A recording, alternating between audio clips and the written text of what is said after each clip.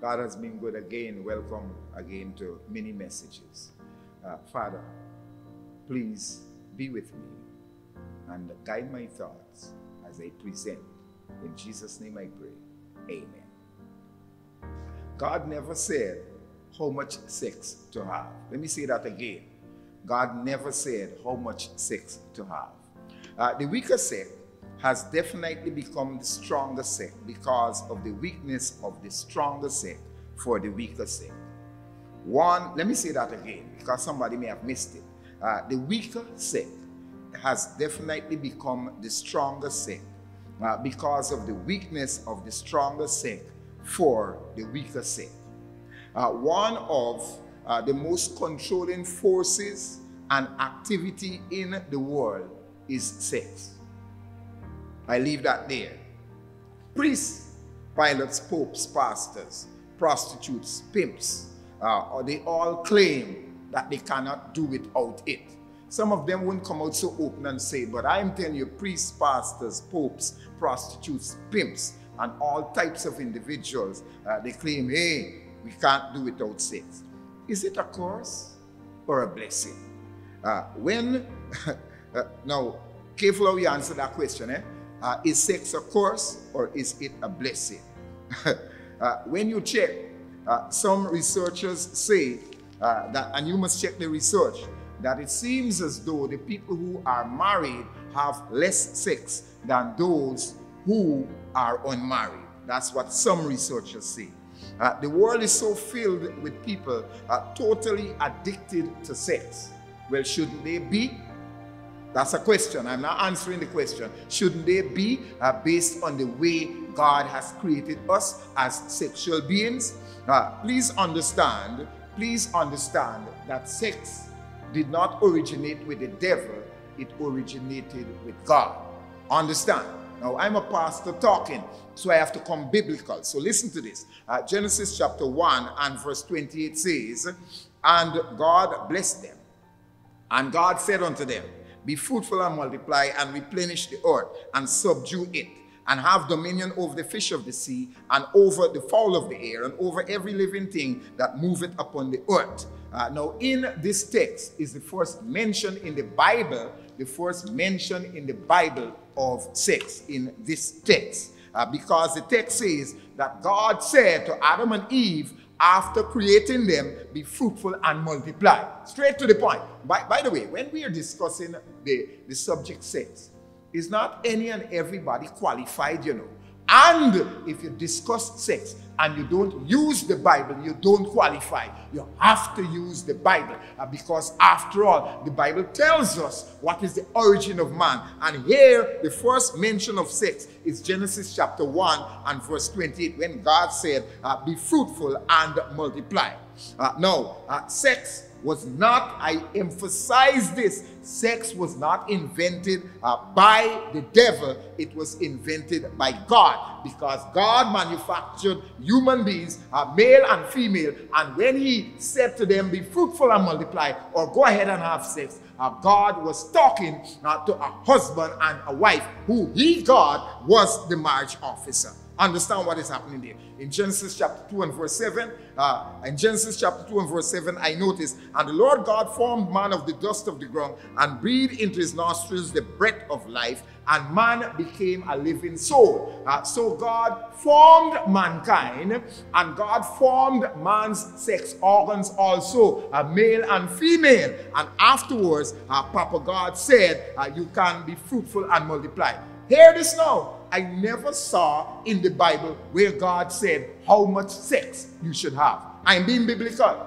He said go ahead and have, but I never saw him limiting or saying how much. Let me tell you why people want to limit sex. People want to limit sex because they are thinking, they have a wrong concept of God. They are thinking that God is spoiled sport. God doesn't want you to enjoy sex. That's what people are thinking, but that is not in the Bible. In the contrary, you would notice when you look at Solomon's writing, you're going to notice Solomon is saying you must enjoy the wife of your youth. Notice what he's saying. He's saying be satisfied with her breast. Solomon is saying that, not me. The word of God. So I'm making the point that you must not tell individuals how much sex they should have, because God didn't choose to tell a husband and wife that. Understand what is going on. Now listen to this now. Listen to this.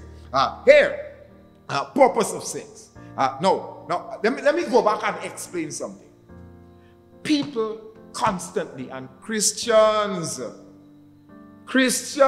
you must stop that. Christians constantly want to put sex in the category of sin. I am talking about sex between honorable people, a husband and wife, because the Bible points out in Hebrews chapter 13 and verse 4 that marriage is honorable. And when two honorable individuals willingly have sexual intercourse, you can't tell them that that is wrong. Don't put that in the category of sin. And people like to think that God doesn't want individuals to enjoy themselves. No.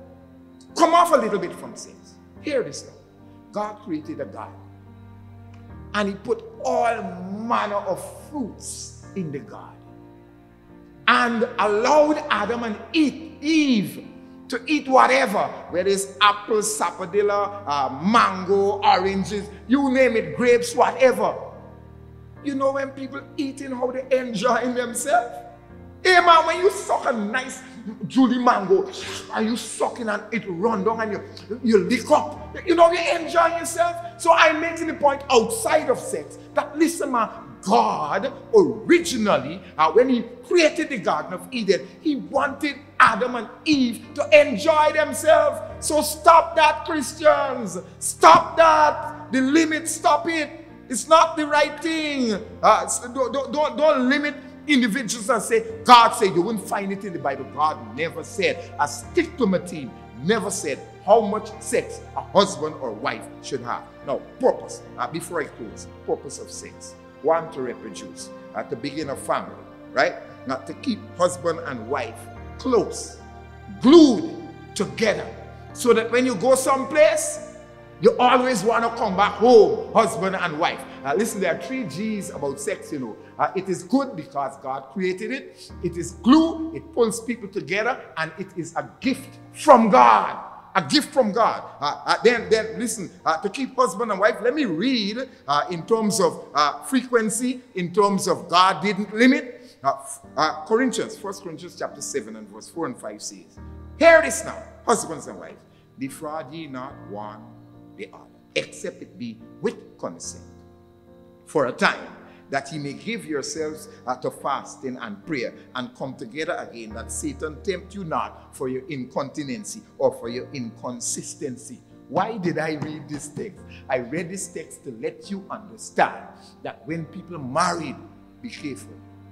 Don't you say by yourself that, hey, I am going to go on a fast, and included in that fast, I wouldn't sleep with my wife. Don't do that. You cannot do that. You're not permitted to do that. We're talking about people well and normal and strong and healthy.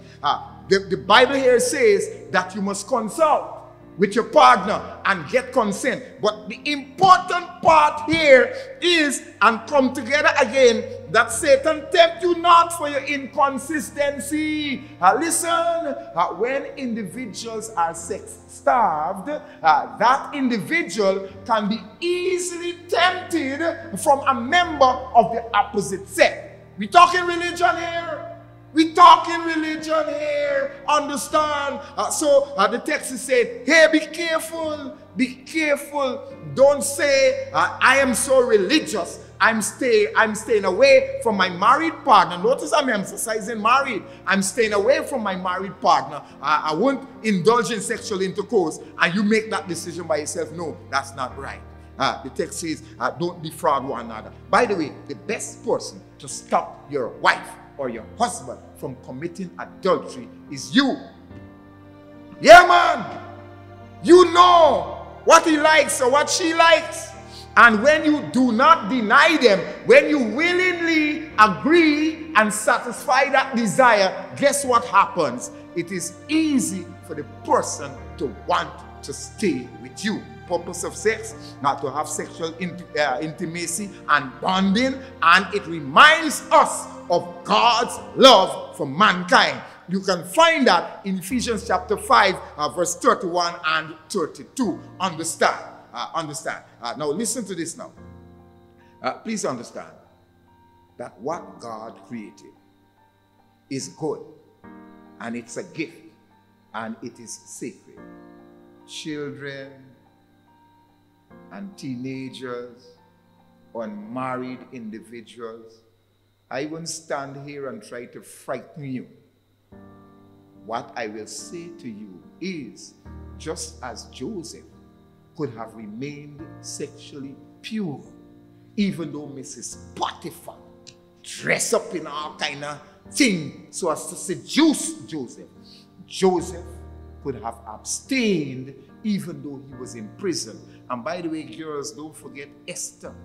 Esther doesn't even have her real parents, and she remains sexually pure. So I won't stand here and try to scare you about sexually transmitted diseases and STIs. I'm not doing that. What I would say is, by the help of God, you can abstain like Mary, the mother of Jesus, like Esther, and like Joseph, because that is the right thing to do. And please, as I close here, understand that really, when you wait until the right time, and I'm switching now to teenagers and younger persons, when you wait until the right time to be involved in sexual intercourse, you know what happens? Your mind is clear. You don't have a guilty conscience. You don't have to feel strange if a relationship is broken up, because you know that you were not sexually active with that person. That's another subject. When people are not sexually active with an individual who they have an unmarried relationship with, you know what happens? When they're ready to break up, it's easier, because a piece of you have not been left with that individual. This evening, as I close, remember, sex is from God, not from the devil. The devil cannot invent something as nice as that. No.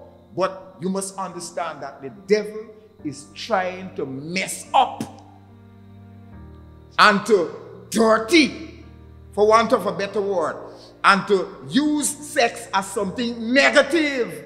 That's why we have the rampage of pornography and individuals who are looking at pornography and want to come and try the same things on their wives, etc. Listen, our husbands, I am saying the devil shows keen interest in sex in terms of making it distasteful.